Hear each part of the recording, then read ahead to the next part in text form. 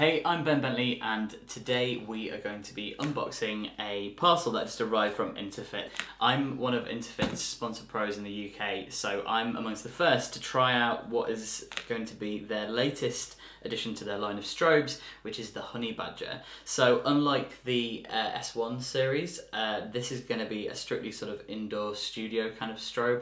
It's a much smaller head in terms of physical size, but also in terms of power. We're looking at 320 watts. So I'm going to crack the box open and have a little look at what we've got in here. So let's spin that around like that. Okay, so they've sent me two heads by the looks of things. Let's grab this out. So this is a box that you can expect to receive your Honey Badger head in, and as I said, it's a 320 watt head, and they're obviously saying that we've got 7 stops of power control, which is pretty good. That's quite a solid amount over 320 watts. So let's have a little look.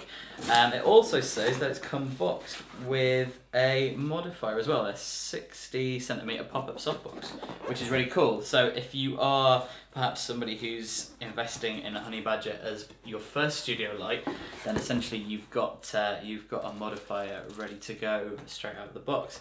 So we've got a quick start guide there, which I'm sure will be really popular because people obviously want to get stuck in, don't they, and try stuff out. So let's have a little look. Oops, there we go, I'm losing it already. There we are. So we've got the Honey Badger head itself, which is actually a really great size. Bright yellow, so that's always good. High vis when you're in the studio. It's nice not to lose stuff or potentially trip over it if it's laid down, so that's cool. Yeah, this is actually really, really nice. I saw the prototype of this at the photography show back in May, and yeah, in my head I remembered it being bigger, but this is cool. I really think it's a really good size for the amount of power that it's offering you. So on the front here, let's just release the cap there. So yeah, so you've got the frosted dome covering over the actual bulb inside there, which is cool. So yeah, so as you can see, you've got the Bowens mount adapter there, so all of the other Interfit softboxes and modifiers will fit that. So I guess even if you don't already own some of those, the nice thing is that moving forward, if you end up having a Honey Badger and then maybe eventually an S1 or whatever is sort of comes along in the future, then obviously you're going to be able to interchange all of those modifiers that you already own or may go on to own with all of the flashes in this system, which is cool.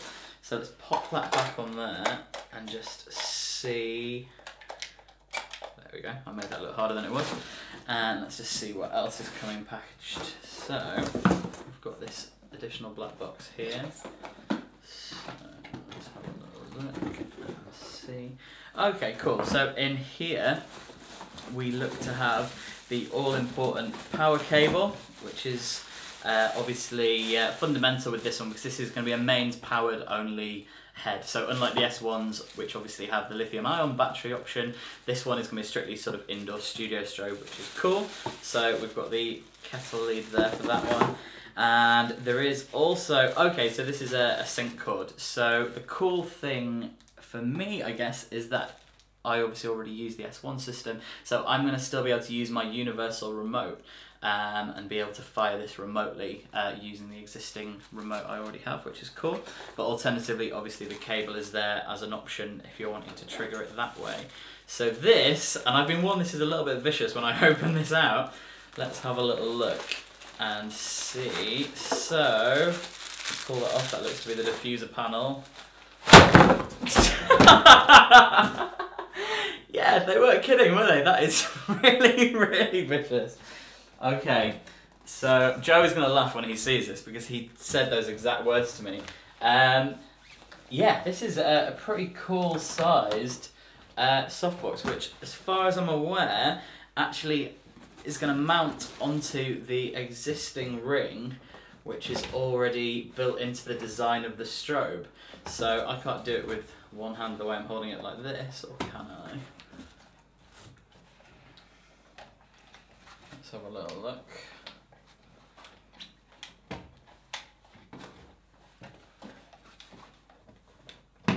Yeah, that's great. So yeah, so straight away that is set up and that's ready to go. So I hope you've enjoyed our unboxing of the Honey Badger. I know I'm really excited to actually start shooting with these and sort of get a feel for what they do in the real world. I think for me the big thing is going to be able to utilise these in conjunction with my S1 head. So I know for a fact there are situations whereby I'll probably end up packing an S1 and I'll maybe end up packing 2 of these. It's going to be a much smaller bag than I would need if I was taking 3 S1 heads with me somewhere. So yeah, so these are going to be a really cool tool to have in my bag, and I'm pretty confident that people are going to find a ton of ways to use these.